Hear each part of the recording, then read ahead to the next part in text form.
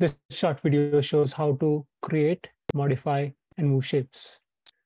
So I'll first show you how to add a shape in CoppeliaSim. Then I'll show you how to change the color of the shape and also modify the dimensions of the shape.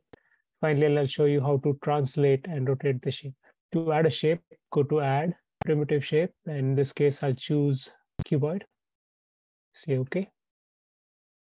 To change the color of the shape, just click on cuboid in the scene hierarchy. Go to Adjust Color. Here we'll change it to, let's say, red. Okay, so next I'll show you how to modify the dimensions of the shape. So go to View, Modify Geometry. Uncheck Keep Proportions. Here we'll keep the X, Y dimension same and change the Z dimension. So the way you can figure out the dimensions is if you look at the axis here, X is along this axis, Y is along the axis shown, the green arrow, and blue is the Z axis. So since I'm only changing the Z axis, the dimension along the Z axis, you'll see that the height of the cuboid will change. So I'll change that from 0.1 to 0.5 and say apply. And so you see that the height of the cuboid has changed. Okay, next I'll show you how to translate or move this shape around.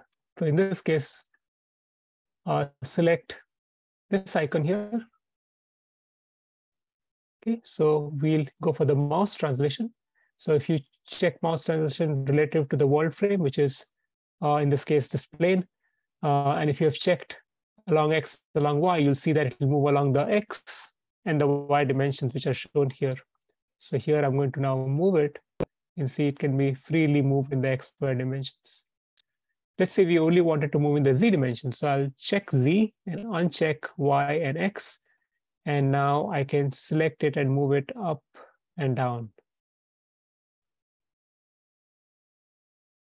Now, you don't have to move it with a mouse. You can specify the positions using your keypad. In this case, you go to Position.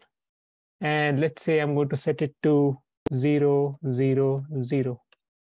And I just pressed Enter, and you said it just penetrated the ground. So the way this is set up is that the center of the geometry, which in this case is the middle of the cuboid, is at 0, 0, 0. But let's say I want the cuboid to be fully visible. In this case, I need to move it along the Z-axis by a height equal to half its length in the Z direction. So the length is 0.5, which is an input I'd given earlier. So I needed to move it by 0.25 meters. So I'm going to change the Z dimension here to 0.25 and enter. And then you see it's moved up. So this is how you move it using your keypad. The final thing is to show how to rotate this geometry. So in this case, select this icon, which is about rotation. So again, like before, you can rotate it with your mouse click, which I'll do first. So I'm going to select relative to the world frame. Let's say I want to rotate about the y-axis. So y-axis is the axis shown in green. And so when I do that and I then click on cuboid and I hold the mouse and just rotate or move the mouse, I'll see that it's actually being rotated. Okay. Similarly, you can rotate about the x-axis. So it's the world x-axis. Okay. And the final thing I want to show is you can also do this through a keypad. So let's just make it 0, 0, 0, 0. Should say world. Okay, let me just go here and then change that to 0, 0, 0. Okay, this is better. So once I fix it back to 0, 0, 0, I can go to rotation.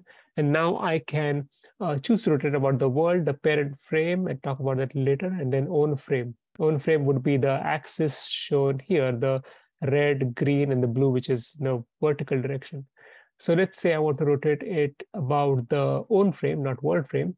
I want to rotate about the red, which is the x-axis. So I'll change that to, let's say, 45. And I click that. And you say it's rotated about this axis by 45 degrees. Next, I want to rotate about the green, which is the y-axis. So let's me change that to, in this case, let's just put 90 and say rotate. As you can see, it was rotated about the its own y-axis. So this is how you can rotate the object.